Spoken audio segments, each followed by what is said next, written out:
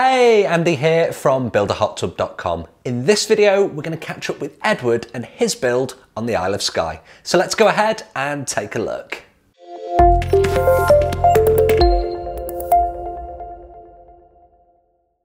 Okay, so for those of you that don't know where the Isle of Skyle is, it's a beautiful little island off the coast of Scotland in the UK. So Edward got in touch, it's probably several months back now, and he was building a brand new home for him and his family, and he wanted to add a hot tub, so that was where I came in. So Edward had his trades already on site, so it was going to be quite easy for him to get the guys to form up a hot tub, pour it full of concrete, and with my help with the plumbing, he was then going to build his own DIY hot tub. Before we get going, it's always a great opportunity to say please do subscribe to the channel, hit that notification icon to be notified when my videos go live. I do 2 long form videos like this every single week, a whole bunch of shorts as well, so there's loads of information on my channel about building hot tubs and plunge pools. Okay, so once Edward had formed up and poured his hot tub, and you can see some images behind me here, he had his rebar and his insulation in place before he actually poured, and of course the plumbing was in situ as well. So with Edward, he has a dual pump system. He's got an air source heat pump that is doing the heating of the hot tub, and it's a beautiful above ground build, and it's designed that way so he can make use of the wonderful view that he has from his new home. So Edward and the team were actually rocketing through this project. They were really going at a great pace, and it was up and ready for testing in no time at all. So as you can see behind me here, Edward's actually doing the wet testing on all of the systems. It was heating up, it was all running beautifully. However, he did run into a snag, and I'm sure he won't mind me sharing this with you. He had a leak. Now, this wasn't just a small leak, he was actually losing 15 to 20 centimetres of water overnight, so it was actually quite a big leak.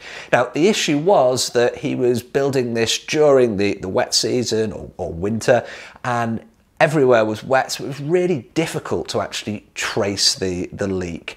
So we had multiple phone calls trying to diagnose this, and where the water was actually settling, as you can see behind me on the picture here, was kind of at the centre of the jets. So to me, that was indicating that there was a plumbing leak. So Edward and the guys were going through all of the pipework that they had access to, and they just couldn't find anything. So in almost desperation, Edward jumped on Amazon and actually bought some of those leak detection dies.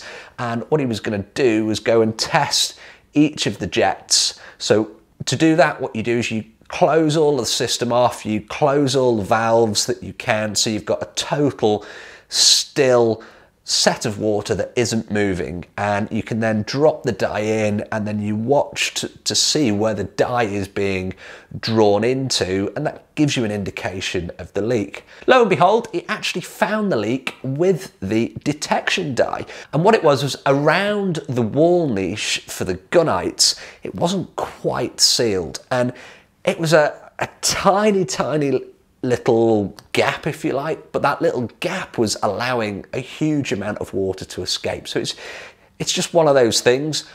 With every build, there is always a challenge somewhere along the lines, whether it's a leak, whether it's a spar pack that needs configuring, there's always something. However, Edward got to the bottom of it with a bit of epoxy putty. He managed to seal around that jet, filled it back up, and lo and behold, it was then holding water overnight. So a little bit frustrating for Edward. It did slow him down about a week or so whilst he was trying to track down this leak. But once he'd found that small little gap on that wall niche, filled it in, and he had a watertight vessel. Fantastic.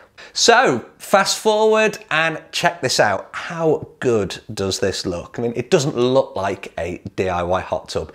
He's got a beautiful view. Absolutely love the stone finish on the outside. It just looks absolutely fantastic. Edward, you and the guys have done a fantastic job with your DIY hot tub build. So for Edward's project, I did the design for him, I supplied him all the parts, supplied him the heat pump. So can I help you with your project? If I can, please do get in touch. You can hit me up in the comments, you can get in touch via buildahottub.com. I'm always happy to hear from you, and I do want to hear about your projects and how I can help you achieve your dream hot tub just as Edward has. As always, I appreciate the view, thanks for watching, and I will see you on the next video. If you've liked this video, please do like, share and subscribe to the channel. I'll see you on the next video.